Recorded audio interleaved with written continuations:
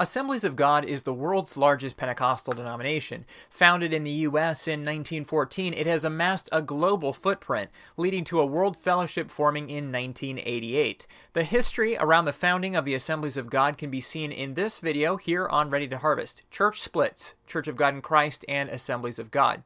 On major doctrines, the AG affirms monotheism and the deity of the Father, Son, and Holy Spirit in their second fundamental truth. This is followed with a detailed and precise defense of the doctrine of the Trinity, particularly relevant as the AG has in the past had separation from Pentecostal groups that deny the Trinity. In the third fundamental truth, Christ's virgin birth, sinless life, miracles, death, and resurrection are also affirmed. There is a literal hell and final judgment. There are two ordinances in AG churches: baptism and the Lord's Supper. Baptism is by immersion and only for those who have repented and believed, that is, not infants. There is no practice of confirmation. The Lord's Supper is viewed as a memorial. The typical element of the cup is unfermented grape juice. Frequency of communion varies from congregation to congregation. In most AG churches, open communion is practiced. Anyone present who is a believer is invited to participate. However, there is no official requirement worldwide, so there are some churches that have restrictions. The Bible is the 66-book canon of Old and New Testaments. As stated in the Fundamental Truths, the Bible is viewed as verbally inspired and infallible. In a position paper, the AG affirms that the Bible is inerrant in the original manuscripts and accepts textual criticism in determining the text. On creation, Adam and Eve are affirmed as real historical persons, and humans are said not to be formed from a previously existing creature. Any evolutionary theory, including theistic evolution, evolutionary creationism that claims all forms of life arose from a common ancestry, is thereby ruled out. Previous statements on creation on the AG website were more explicitly in favor of literal 7-day creation than what is now there, such as their old article on creationism, which said that the most natural reading of the creation account is to place it in parallel with a 7-day week. In the spring 2010 Enrichment Journal, it was stated that 35% of faculty and students at Assemblies of God institutions of higher learning embrace young earth creation, 31% embrace old earth creation, and 16% embrace theistic evolution or evolutionary creation. The article suggests regarding these camps, so-called, the attitude in essentials unity, in non-essentials liberty, in all things love. The AG website affirms original sin and the human sin nature. On salvation, Assemblies of God teach a necessary born-again experience. The fifth fundamental truth says of salvation, man's only hope of redemption is through the shed blood of Jesus Christ, the Son of God. Conditions to salvation: salvation is received through repentance toward God and faith toward the Lord Jesus Christ. By the washing of regeneration and renewing of the Holy Spirit, being justified by grace through faith, man becomes an heir of God according to the hope of eternal life. The church practices and encourages evangelism to convert unbelievers, and lists evangelization of the world as one of the fourfold purposes of ministry. The AG position is Arminian and not Calvinist. In a position paper on assurance of salvation, the view of limited atonement, for example, is criticized. The AG teaches against the view that it is impossible for a person once saved to be lost, saying that it is possible to fall away, and that the security of the believer depends on a living relationship with Christ. They, however, say they reject eternal insecurity, or the idea that a person's salvation is always at risk. The believer's salvation is secure with Christ, but can be abandoned by willful choice. The AG's Statement of Fundamental Truths contains a point on sanctification, which presents a progressive sanctification view, not that there is a sanctification event or that a person can be entirely sanctified in this life. As a classic Pentecostal denomination, AG churches teach a baptism in the Holy Spirit experience, distinct from and subsequent to salvation.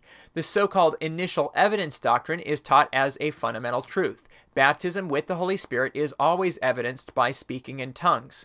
Beyond the initial evidence of Spirit baptism, the AG teaches that other purposes of tongues are as a gift to edify the church, as a sign for unbelievers, and for use in prayer and praise.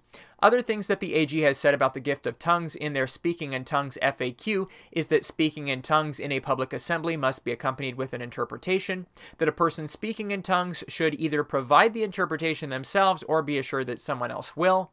Proper interpretations are Holy Spirit inspired and will not contradict the Bible. Tongues are not to be emphasized over the new birth or water baptism. The AG's 12th fundamental truth says that divine healing is an integral part of the gospel. Deliverance from sickness is provided for in the atonement and is the privilege of all believers. On prophets and prophecy, the Church's position paper on apostles and prophets says there is no provision for qualifying or appointing prophets as a part of a church leadership hierarchy for succeeding generations, but says that the gift of prophecy is still available and that the Church should long for authentic prophecy. On apostles, the paper says, since the New Testament does not provide guidance for the appointment of future apostles, such contemporary offices are not essential to the health and growth of the Church, nor its apostolic nature. While we do not understand it to be necessary, some church bodies may, in good faith and careful biblical definition, choose to name certain leaders apostles.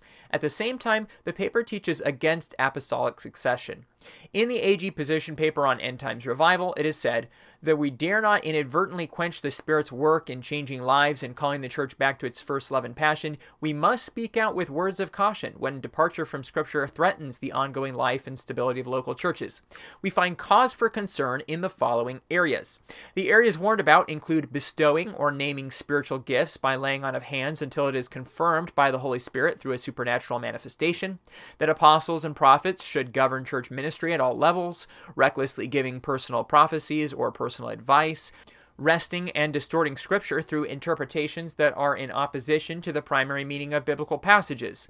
In that case, the AG says, the following teachings all have an element of truth in them, but as currently taught, they are plagued with misleading and unbiblical elements and should be carefully avoided. And then names Kingdom Now or Dominion theology, manifest sons of God and Joel's army, spiritualizing biblical events and history, the prosperity gospel, birthing, and generational curses. The AG also warns about excessive fixation on Satan and demonic spirits. In the same position paper, the AG also says, some people defend strange physical responses as the irresistible power of the Holy Spirit at work. However, that is often a fleshly response to the consciousness that God is present. Discernment is absolutely essential. Correction of such abuses should be appropriately handled. At the end of the position paper, they also state, reports of souls saved and lives changed should never justify wrong theology and practices. The AG also has a position paper on positive confession, which it explains in this way. According to this position, what a person says determines what he will receive and what he will become. Thus, people are instructed to start confessing, even though what they want may not have been realized. If a person wants money, he is to confess he has it, even if it is not true. If a person wants healing, he is to confess it, even though it is obviously not the case. People are told they can have whatever they say, and for this reason great significance is attached to the spoken word. It is claimed the spoken word, if repeated often enough, will eventually result in faith which procures the desired blessing. In part of the position paper which challenges this theology, the AG says, getting what the believer wants is not as simple as repeating a positive confession. Pleasant things might be out of the will of God, and conversely, unpleasant things might be in the will of God. It is important for the believer to say, as Paul's friends did, the will of the Lord be done, Acts 21 verse 14, more importantly than to demand a life free from suffering. Additionally, the AG warns about confusing emotional and mental illness with demonic activity and recommends the wise counsel of doctors, counselors, and psychologists to discern the condition. On eschatology, one of the fundamental truths on the millennial reign of Christ shows the AG position as being premillennial with a literal rapture, and the AG has as part of their end times theology the literal salvation of national Israel. An article in the Pentecostal Evangel and also on the AG website says that the common AG position is a pre-tribulation rapture, and the second coming is after the tribulation. The AG position paper on divorce and remarriage says that marriage is to be heterosexual, that homosexuality and lesbianism is sinful, and that no homosexual union can be termed marriage. The AG states that marriage is intended to be a permanent union, and that divorce is treachery against one's companion. They state that Jesus permitted divorce for marital unfaithfulness, that is, habitual sexual immorality, including adultery. Abandonment or divorce prior to conversion are other exceptions. Remarriage is permitted, but only if there was biblical cause for divorce. Elders in the Assemblies of God must not have been remarried or married to a spouse previously divorced unless the divorces were for biblical reasons. The AG position on abortion is that it is evil and morally unacceptable. They officially do not have a stance on contraception, but caution against methods regarded as contraception that cause abortion.